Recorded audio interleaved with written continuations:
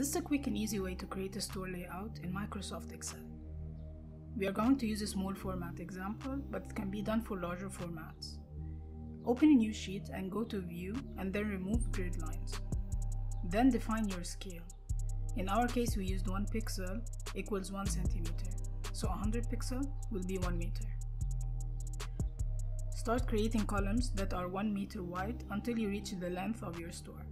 For example, here we have 6 meters, so that would be 6 columns. If the store is 6.5 meter, then just create an additional column with the width of 50 pixels, which is 0.5 meter. Now do the same with the rows until you reach the store width. Here we had 4 meters. So now we have square tiles, and each tile represents 1 meter by 1 meter. Go ahead and give those tiles a light color.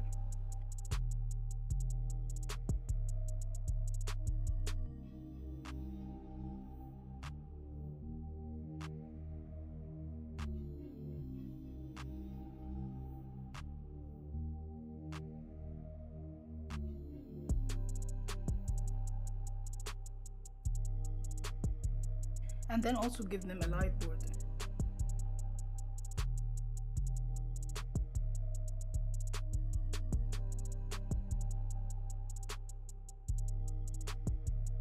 Then give the entire store a darker outside border.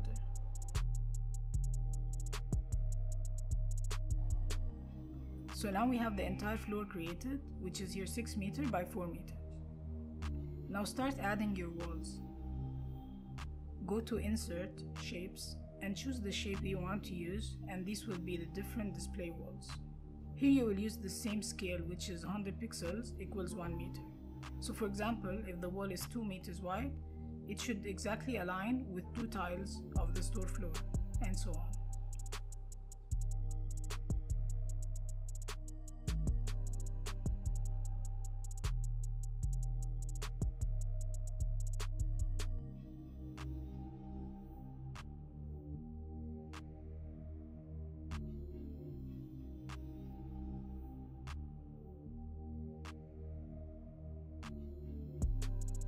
Choose from the shapes and create a cash counter.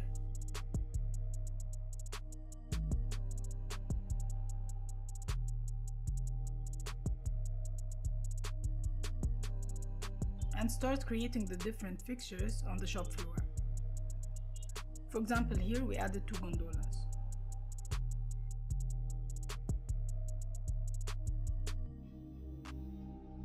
Instead of using the ready-made shapes, you can also use the draw option to create your own shapes.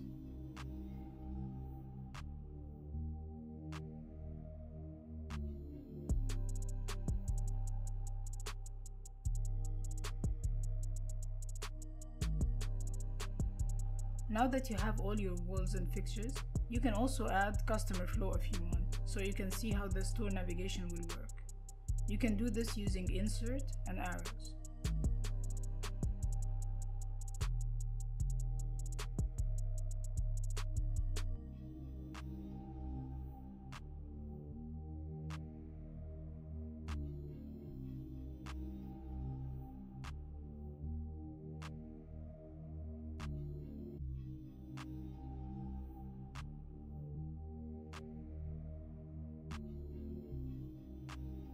Now that you have your complete store layout, you can start mapping your floor plan by naming the different fixtures and walls with what you want to display on them.